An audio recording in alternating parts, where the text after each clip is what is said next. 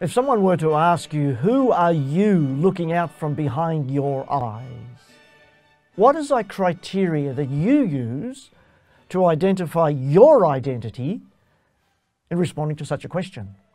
Well, let's dive right in. We're going to explore this subject, and we're going to discover things like Jesus Christ and His glory, and the connection of covenant and communion, and why the preeminence of Jesus Christ is so important in determining our identity.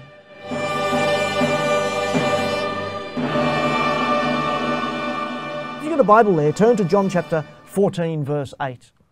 Philip said to Jesus, "Lord, show us the Father, and it's enough for us." And Jesus looked at Philip and he says, "Philip, have I not been with you so long, and you don't know me? Whoever has seen me," said Jesus, "has seen the Father. So how can you say, 'Show us the Father'? Don't you believe that I'm in the Father and the Father's in me? The words that I say to you, I don't speak on my own authority, but the Father who dwells in me does the works. Believe me that I'm in the Father and the Father is in me." So Philip was confronted as a disciple of Jesus Christ by the reality of who Jesus was and who His Father was, and the oneness that the Father and Jesus Christ share. I in you and you in me. And Jesus says, in that day you will know that I am in the Father and you in me and I in you. So how do we understand, as we explore this subject of our identity, as well as the identity of Jesus Christ, how do we understand a Christ-centered orientation, if we're looking at the Bible, with an Old Testament narrative? Because the person of Jesus Christ is witnessed from the Old Testament, the law and the prophets. And we'll explore that in just brief today, and I hope you find this message of encouragement, of strength and blessing. I remember as a boy receiving a small Bible, and that Bible came with the Psalms, the Proverbs and the New Testament. It wasn't a complete Bible. Conspicuous from its non-inclusion were the prophets and the Torah. They were excluded. Now, for whatever theological reason, the New Testament, Psalms and Proverbs were in the small Bible, but the bulk of the Bible wasn't there.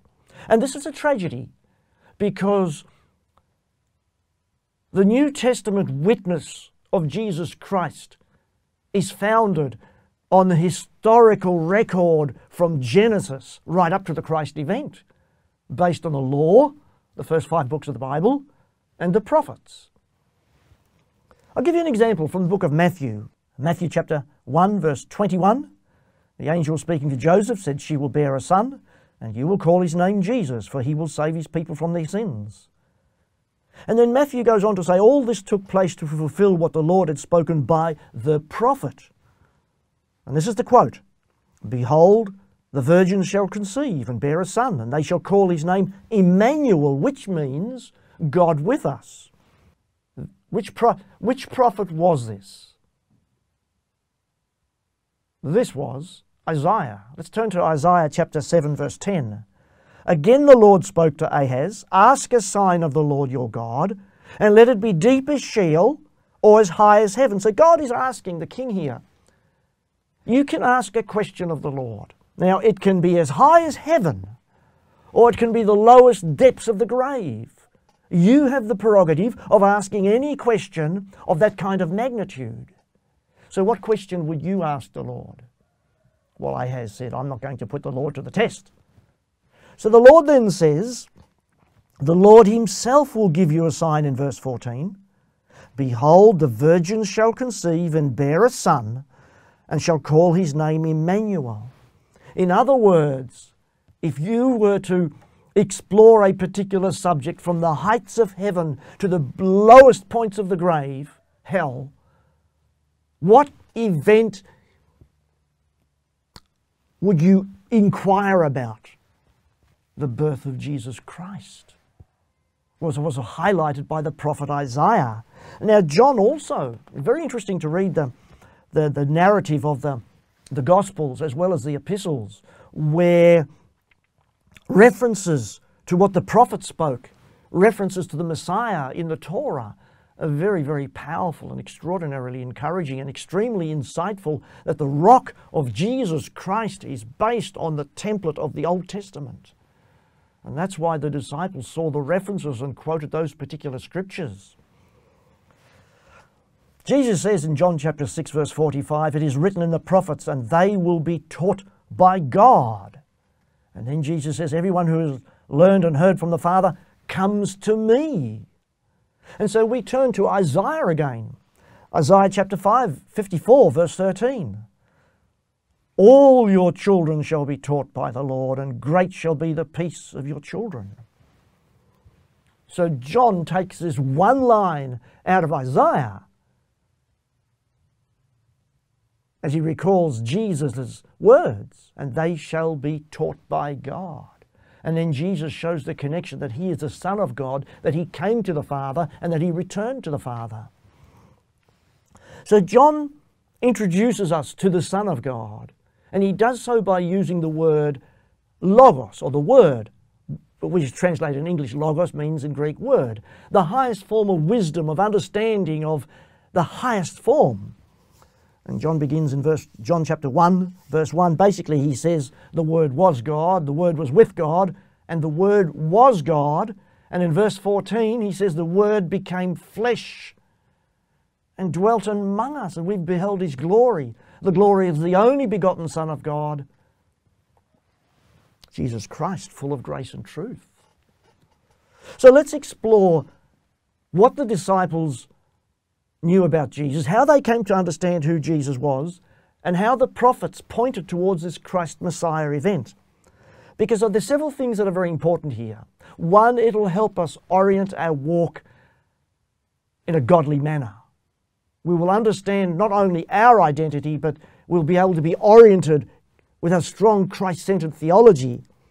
It'll better help us understand who Jesus Christ was, who Jesus Christ is, the Son of God. Jesus says, "In that day you will know that I am in the Father, and you in me, and I in you." And so many places through the Gospels we see where Jesus explains that he has a oneness with the Father, a covenant communion oneness. "Let us make man in our image and our likeness" is the first voice that we hear in Genesis. And then Jesus says, "You are to have that same relationship with me. Come to me," says Jesus, "all who are hungry, labor and weary, and I'll give you rest. If anyone's thirsty," said Jesus, "come to me." He said to the Pharisees, "You refuse to come to me." And the Pharisees says, "Well, we worship God of Abraham, Isaac, and Jacob." And they didn't realize that the Son of God, who came from the Father, the express image of the Father, was standing in their image. So it's very easy to be blind to the very true Word of God, both literal, written down, and personified in Christ. We will value, once we understand who Jesus Christ is, the price that's been paid for our redemption. Redemption, that's the price that a slave was bought. Because over our head we had the Damocles sword of certain death. All have sinned, fallen short of the glory of God. All have the death penalty on us. A soul that sins shall die. And Jesus Christ entered our world, the world that he spoke into existence, that he sustains by the power of his word, and he paid for our sins, absorbing our sins and attributing to us his righteousness. And so we value the preeminence of Jesus Christ in a really, well, forever and ever and ever and ever, eternally. Another thing that it does when we understand who Jesus Christ is, therefore understand who we are, is that we have a testimony.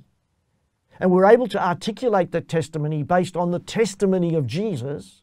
The saints are those who keep the commandments of God and the testimony of Jesus, but also in our own words. Because we believe the testimony of Matthew, Mark, John, Peter, Paul, and others. And Jesus prayed for those who would believe in Jesus on account of their word.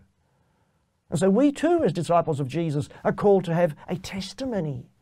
I believe because, and then we can articulate this faith in our own personal words based on the pillar and the rock of Scripture, based on the person of Jesus Christ. We'll also be able to experience on a whole new level communion, covenant, companionship, fellowship when Jesus says, in that day you will know that I'm in the Father and you in me and I in you. Jesus says, I am the vine, you are the branches. He says, apart from me, you can do nothing.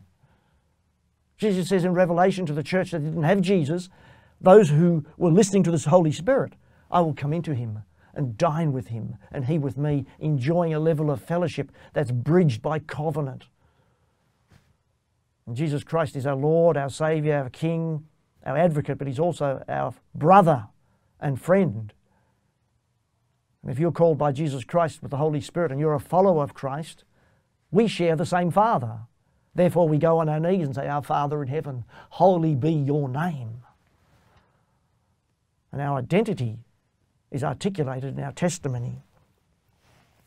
And so we live by the power of the Holy Spirit, the very personal presence of God in us, the Father and Christ. That's why John said in his epistle, he who is in you is greater than he who is in the world. And that's very powerful and very reassuring, because we live in a world of brokenness, of adversarialness, of trial, of temptation, of wickedness, of sin, of depravity, of transgression. That's the world we live in. Jesus says, in this world you will have trouble, tribulation. He said, take heart, be of good cheer. I have overcome the world. That's why we are called to fix our eyes on Jesus, the author and finisher of our faith, who began a good work in us and will bring it to completion in a very mighty and powerful and reassuring way. Another scripture comes from, very powerful. John recorded what Jesus had said, and Jesus said in John chapter 12 verse 41, Isaiah said these things because he saw his glory and spoke of him. So here we are, another direct messianic reference in the book of Isaiah, quoted by John. So let's turn to this passage in Isaiah, and we find this in Isaiah chapter 6, beginning in verse 1. In the year that King Uzziah died, Isaiah says, I saw the Lord sitting upon a throne, high and lifted up, and the train of his robe filled the temple. And he hears the seraphim calling out, the angelic beings that are there, Holy, holy, holy is the Lord of hosts, and the whole earth is filled with his glory. So Isaiah witnesses the glory of the Lord, the sitting on his throne. Very few people have had privy to have the fabric of time, matter and space torn apart and look into the glories of heaven. Very few people. We're largely shielded from it because we can't really deal with it. And John's testimony in the book of Revelation, he also hears the angels singing, Holy, holy, holy is the Lord God who was and is to come. And they're praising the Lamb. And Isaiah heard these words. Now if we turn to continue in Isaiah chapter 6 verse 4, Isaiah says, And the foundations of the threshold shook at the voice of him who called, and the house was filled with smoke. And then Isaiah senses a problem. He says, Woe is me, for I'm lost. He recognizes his inadequacy in front of a holy, righteous, pure God. He says, I'm a man of unclean lips. I've been defiled by the things that I've spoken. Jesus said to the Pharisees, a man is not defiled by the things he eats, by what comes out of his mouth. And then Isaiah says, For I dwell in the midst of a people of unclean lips. For my eyes have seen the King, the Lord of hosts. So Isaiah refers to the one who was sitting on the throne as a king. And in Revelation we hear the angelic choruses singing praise to the glorified Jesus, King of kings and Lord of lords, forever and ever and ever. And I think that's one of the reasons I really love Handel's Hallelujah chorus, because it speaks into that emotional power of the angelic chorus, forever and ever, honouring the great God who by his power and his will created all things and sustains it by the power of his word. They all exist by him, through him and for him. And we are privileged to be knowing that, having a glimpse of this glory by the Holy Spirit in us, a glory that we carry in our person, a glory of a living hope, a certain hope of what will be revealed in us.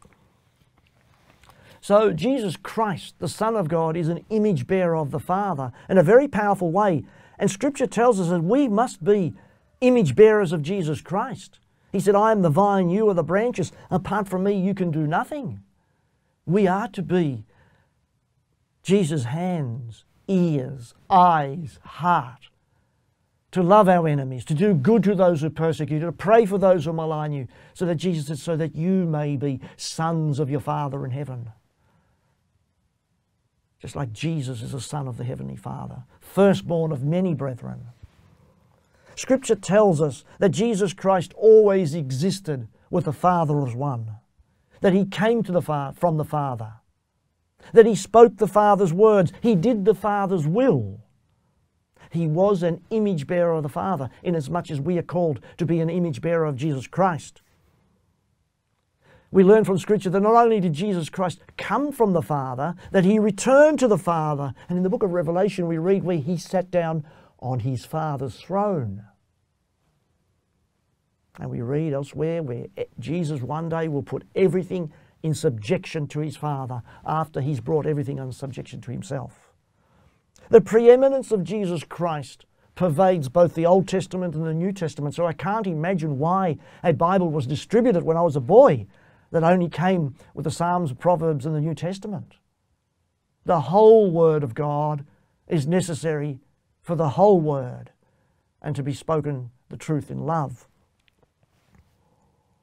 Paul wrote to those at Colossae, Colossians chapter 1 verse 15, and he takes us again, as the book of Hebrews does, right into the describing to those at Colossae some 2,000 years ago who Jesus Christ is. Listen to these words. Speaking of Jesus, Paul writes that He is the image of the invisible God, the firstborn of all creation. For by Him all things were created in heavens and on earth, visible and invisible, whether thrones or dominions or rulers or authorities, all things were created through Him and for Him. And He is before all things, and in Him all things hold together. He is the head of the body, the church. He is the beginning, the firstborn from the dead, that in everything Jesus Christ might be preeminent. For in Him all the fullness of God was pleased to dwell, and through Him to reconcile all things to Himself, whether on heaven or on earth. And how did He do this? By making peace through His blood shed on the cross. Let's flick over now to John chapter 6 verse 46. Jesus says, not that anyone has seen the Father except he who is from God. Well, who is from God? Listen to this narrative. He has seen the Father. So who has seen the Father? The one who is from God. Truly, truly, I say to you, whoever believes has eternal life. I am the bread of life, says Jesus. So now Jesus is talking about he who's seen the Father, and then He draws our attention to Himself that I am the bread of life. He says, your fathers ate manna in the wilderness and they died. Verse 50, this is the bread that comes down from heaven, so that one may eat of it and not die. I am the living bread that came down from heaven. And Jesus says, whoever eats this bread will live forever. And the bread that I give for the world is my flesh. Jesus draws a very powerful connection here. Listen to some other powerful connections where Jesus overtly speaks of His identity. John chapter 8 verse 58. Jesus said to them, truly, truly, I say to you, before Abraham was, I am. Now the Pharisees around Him said, you're not yet 50 years old. How can you say you've seen Abraham? They had a problem. They did not only didn't they not recognize the Messiah, they were instrumental in having Him crucified and killed. John chapter 16 verse 28, Jesus says, I came from the Father and have come into the world, and now I'm leaving the world and going to the Father. In John chapter 17, in this epic prayer, Jesus prays for Himself. He prays then for His disciples, and then He prays for all of those like you and me who would believe on account of their word. But in the prayer, in the beginning of the prayer where He prays for Himself, He says, and now, Father, glorify me in your own presence with the glory that I had with you before the world existed. So putting all these scriptures together, in the beginning was the Word, and the Word was God, and the Word was with God, and the Word was God. let us make man in our image and after our likeness, we gain a greater sense based on Jesus' words and the testimony of Scripture, both through the law and the prophets and the epistles and the Gospels, of really who Jesus Christ is.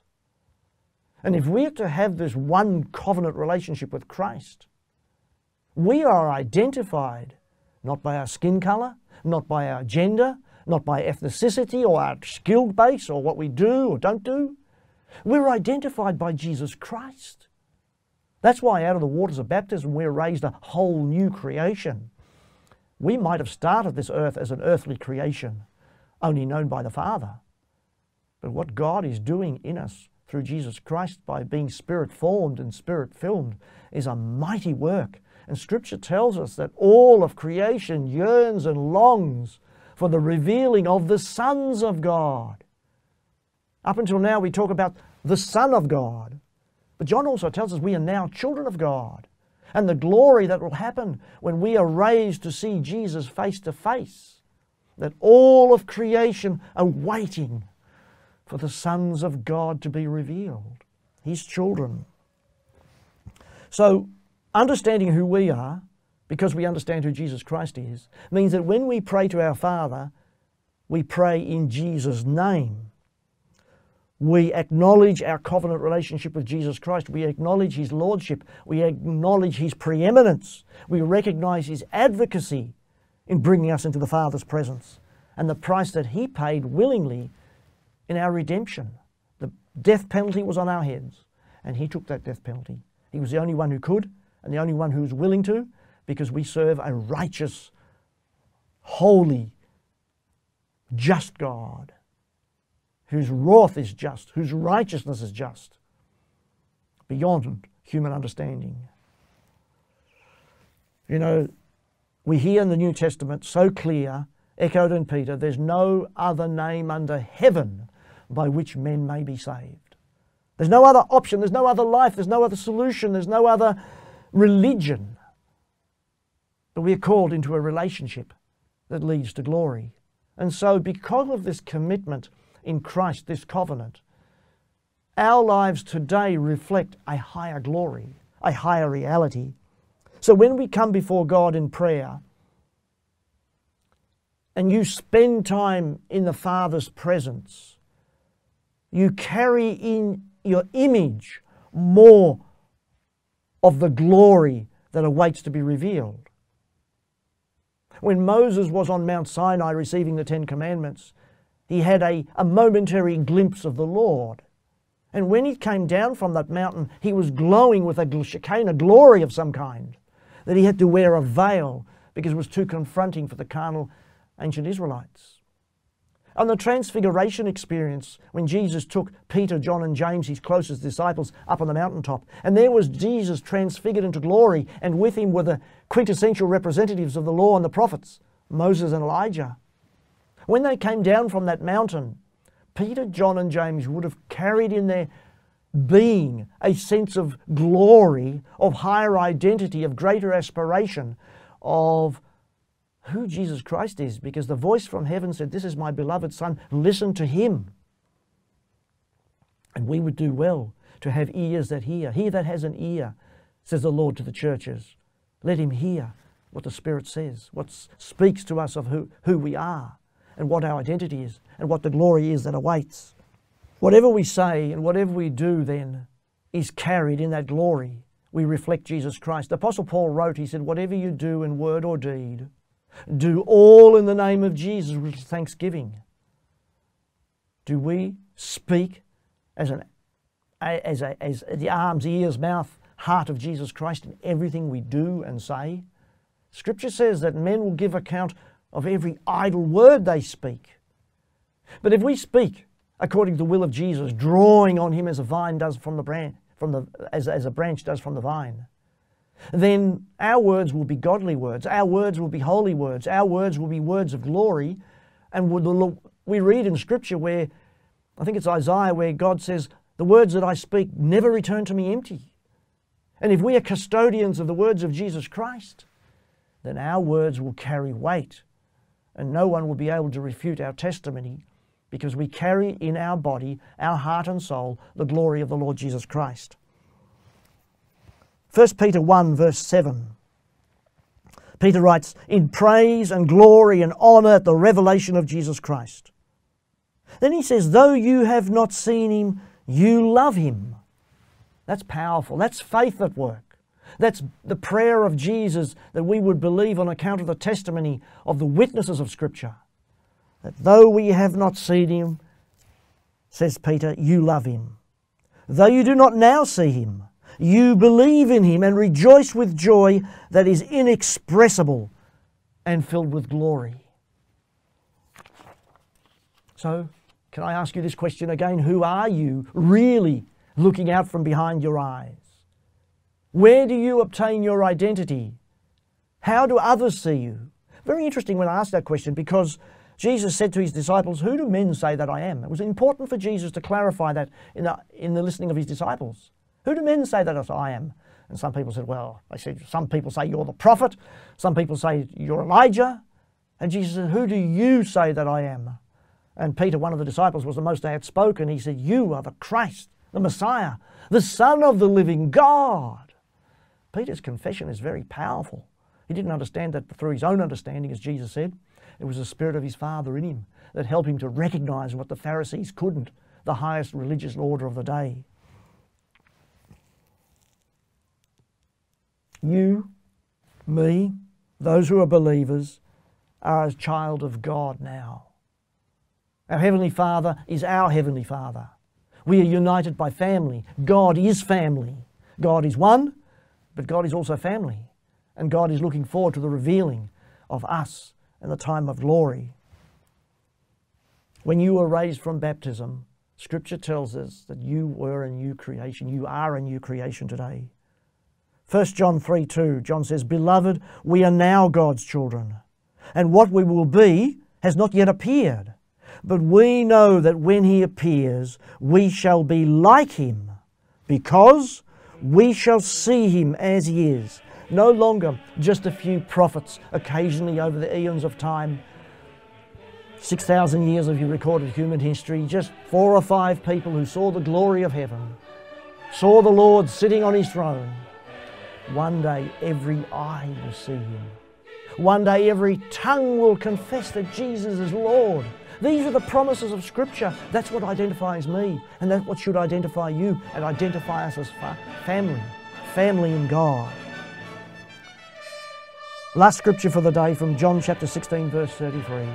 This is the reality in which we operate. Jesus says, "These things I've spoken to you, that in me you may have peace." Then he says, "In this world you'll have trouble, you'll have tribulation." He said, "Be of good cheer." He said, "Take heart," in another translation. "I have overcome the world." So we are children of God. While our eyes and hearts are focused on Jesus Christ, we can be courageous and strong and leave our mark in this society as much as the prophets of old, as those people in the Torah like Noah and Abraham, faithful people, men and women who stood and lived in their times courageously, who spoke none other than the Lord's words, and those words never returned them empty. I encourage you to run the race with joy. Fix your eyes on Jesus, the one who began a good work in you, and exult in your identity in Jesus Christ. Remember the words as we sign out today. He who is in you is greater than he who is in the world. In the name of Jesus Christ, on behalf of Message Week Ministries, I'm John Klassek.